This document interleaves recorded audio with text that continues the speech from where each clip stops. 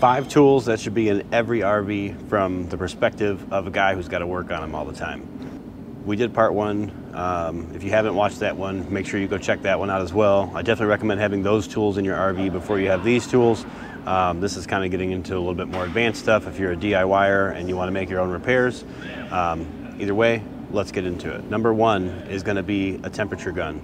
Doesn't need to be a high-end brand, doesn't need to be anything fancy. You're only using it for a couple things, but it is an extremely useful tool if you are an RV owner. One of the most important things you're going to do with this tool is every time you stop to get gas or anything like that, you're going to check the temperature of those hubs. You're not looking for a specific temperature. What you're looking for is a hub that is significantly hotter than the rest of them. For instance, if you had 100 degrees at 3 of your hubs and then you had one that was 200 degrees, you have an issue either with the brakes or the bearings in that hub, and you're going to want to get that taken care of immediately before it becomes a catastrophic issue like an entire wheel falling off on the highway. Number 2 on this list is going to be something that was recommended multiple times in the first video, and that is going to be PEX tools. Pretty much all of the plumbing in your RV is going to be done with PEX, which is plastic piping, which, believe it or not, is actually in pretty much most modern homes these days too. PEX has been around for a long time, and almost all modern RVs, that's really the only plumbing you're going to see is PEX. You may see some supply lines, but those are just hand threaded on, or sometimes with tools as well. But PEX is going to be 95% of your plumbing system. Using PEX doesn't require very much skill. You can buy PEX in 1/2 inch, which is essentially all your RV is going to have. You can buy the fittings, you can buy all of that at Home Depot, Menards, Lowe's, wherever it is you shop for hardware. You can find all of that stuff available there. And it's relatively inexpensive. So no matter what fittings you need, you can get. Same goes for these clamps that you're going to be using and the tools you're going to be using, which are very inexpensive, which are really just PEX cutters and PEX crimpers. And I'm going to show you how to use both of those tools. As far as the PEX cutters, just like scissors, you're going to cut your pipe to size, whatever you need, chop it off. That simple. You're going to take your PEX crimp, put it on the pipe, and your fitting will slide right in there, just like that. You're going to want to set your PEX fitting about 1/8 of an inch below the edge of the pipe, just like that. And then you're simply going to take your crimps. Once you have the PEX crimpers on the clamp, just squeeze until you can't squeeze anymore, and that's it. That connection's done. It should be leak-free. If you do PEX correctly and you leave the 1/8 inch gap and you crimp it all the way, you'll almost never have leaks on PEX. PEX is a little bit flexible too, so it's a little easier to work with than copper. You're not sweating copper, you're not making cuts with special tools or anything. You guys just saw how fast I did that. It's super easy. So having these tools on board can save you a bunch of money and time when you have any kind of leaky fittings, or you got a pipe that gets chewed through by a mouse or something. You can pick up PEX crimpers and cutters for less than 50 bucks. Amazon even has some kits that come with the crimps and everything as well, and then a few fittings like 90-degree elbows and whatnot. So it's a very inexpensive tool, especially if you're going to be DIYing your own plumbing. The next tool on that list is going to be your test light. Now, I know a lot of you are going to say that I said a multimeter in the first video. I recommend you have that before you have a test light, because a test light is only good for 12 volt, but it's much faster and easier to use than a multimeter. I also only recommend using this tool if you know a little bit about electrical. For instance, if you can't stick this into anything 120 volt, you'll absolutely fry it. So you have to know the difference between what a 12 volt circuit is and a 120 volt circuit is. But once you understand that, which I will shout it out, the NRVTA home study course, if you guys haven't checked it out, it's on my website. You're going to learn so much about your electrical system, and it's things that you can use outside of your RV as well. You're going to learn a lot from that. And it's going to help you understand the differences between AC and DC voltage, how they both work, and how they coexist in your coach. Back to our normal show here. So on a test light, all you're going to have to do is ground it to anything that is grounded. Again, taking that course will help you understand what all that means.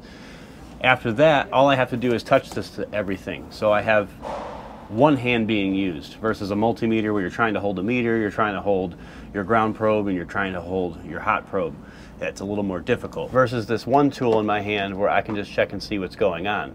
Now, this test light is a little fancier because this test light will also show me a good ground as well as a good hot 12 volt. you don't necessarily need this. This one's made by Power Probe. I absolutely love it for that reason, because I can also detect a good ground as well as a good 12-volt source. And I know you can't see it, but it is also vibrating in my hand. Every time I get a good 12-volt source, it's going to give me vibration too, so I get all kinds of feedback from this tool. So if you're looking for a good test light, the Power Probe test light is amazing, but any 12-volt test light will do the job. Some people prefer the ones that show them voltage. I prefer this one. It's all going to be preference, but again, a test light, a 12-volt test light is an amazing tool to have in your RV. This next one is something I'm going to put on the list of really cheap insurance, and it is going to save you money down the road. A lot of you have probably heard of what a leak down test is. It's essentially testing your propane system for leaks. And the way the dealership does that is with a manometer. So purchasing a manometer, you don't need to use one this fancy. I'm going to show you a cheaper one. Using a manometer, once you know how to do it and you know how to do a leak down test in your particular coach, you can do it almost every time you're camping. It'll give you a lot more peace of mind knowing you don't have leaks, or if you suspect a leak, it's much easier to verify that versus having to go to the dealer for something like that. So it's a test that you can do in just a few minutes, and I'm going to show you how to do one. So real quick, before you do a drop test, you're going to want to turn your water heater off, make sure your heater's off, and make sure anything else that runs on propane is off, including your refrigerator if it's hooked up to propane as well. So now getting to the drop test, most of these you can do from the stove. Some newer RVs started using some fancier stoves, so none of this looks the same and it's not as accessible. So there are some other options I will show you. You can do it from the Quick Connect on the coach if you have an LP Quick Connect, which again, most modern RVs do have an LP Quick Connect on the outside, and you can build an adapter to do that. If you happen to have a stove where you can pull the top off and access the burners like this, it makes it much easier. This is the cheaper manometer I was discussing. You can get one of these for maybe 50 bucks. And I'm going to show you what it is you're looking for on here to determine if you have a leak. So first, after we remove that burner, there's just one single screw. You're going to connect this to the orifice, and I don't know if I mentioned it already, propane needs to be off before you start any of this. Pressurized system, and then turn propane off. So once we turn it all the way up, we can see we're about 14 inches of water column, which is all right. That should be the regulated pressure. And then what I'm going to do after that is I'm going to slightly open another one of these burners until I get that meter down to about 8. So it's going to sit and kind of float there as I have this on, and then it will start dropping quickly. So you have to catch it quickly. That's why I recommend not turning that burner on all the way. So we're sitting just at about 8 there. It's about where you want it. And you're going to want to let it sit for 3 minutes. And you do not want to see that needle drop. That's going to indicate a leak. So you want it to stay at about 8 for about 3 minutes, and that is a drop test. If your needle begins to continue to go up, that can be from temperature fluctuations. You can try bleeding a little more. If it continues to go up, you have an issue with a valve on your tank or something like that that is still allowing propane to come into the system even when it's in the off position. I don't want to get too deep into the LP drop test because that deserves to be a video on its own.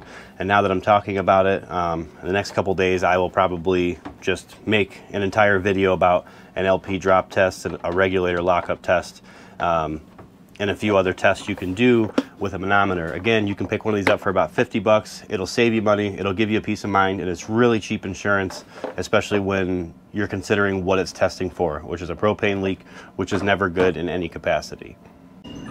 And for your very last one, it is going to be wire strippers and crimpers. If you're doing any kind of DIY, even simple stuff with electrical, you're gonna need this. You don't need fancy Snap-on ones. You can get cheap stripper and crimpers, but you're gonna love yourself for getting the nicer ones. At least Klein, Milwaukee, something along those lines, and that's really just for the stripper part of it. Those cheap strippers are really gonna frustrate you. One of the biggest uses is even simple things, replacing marker lights and stuff. Your strippers, putting a new light on, most of the time it's not going to be stripped, so you can strip that wire off and do the same thing on the 2 wires that are coming out of the coach, your power wires, which I just kind of have mocked up there. You can strip those as well. And then you'll use the crimper portion of it. And again, they do make, you can get separate strippers and crimpers as 2 separate tools so that you don't have to actually have just the one tool, but this is just a preference because then you only have one tool. Outside of the strippers and crimpers, what you're going to want is a good assortment of butt connectors. They make both waterproof ones like this one. You can heat this up afterwards, and this is heat shrink tubing that will go on there. And then you have your standard ones that you'd use anywhere that is not in a wet condition. Now, before I get into the actual butt connectors and how to crimp, for you DIYers, I will say, as much as I don't like them, you can use Wagos, W-A-G-O. They are as simple as can be. They're okay for things like this. I don't like using them anywhere outside of 12 volt. They're great for setting up mock stuff for me. That's why I keep them. I don't ever use these for a permanent connection, but they are certified to be used for electrical. They have been for a while. They use them everywhere. They're probably already all over your RV. So if you want to, you can use these because they are as simple as sticking the wire in there, closing the little clip, and then you'd stick your other wire in the other side, flip it closed, and your connection's made with no tools except for stripping the wire. Again, I'm not a big fan of them, but they are an approved device to be used on electrical. I wouldn't use them on anything 120 volt, but it is what it is. So they make standard and heat shrink butt connectors like I was saying. So using butt connectors is simple. You get the wire, make sure it makes it into the metal portion of the crimp, get it in your crimpers. On your crimpers, you're gonna see 2 spots. It'll say insulated and non-insulated. This is considered an insulated one, so you're gonna wanna make sure you use that crimper so that you don't tear through the insulation on the waterproof connector. And then you're going to take the other side of your wire, get that inside the butt connector, do the same thing, and you have a solid connection. Now that we have that crimped, again, this is going to be an outside connection, so we use the waterproof connector. And the next step to making it waterproof is taking heat and applying it to that heat shrink so that it shrinks around the wire and keeps any moisture from getting to that bare metal and corroding it. And I'll kind of show you what that looks like once this is all sealed up. So now you can see that that is all sealed up nice, and there's a good exterior connection. Any of your electric brakes, exterior lighting, any wire connections that are outside the coach should always be done with a waterproof connector.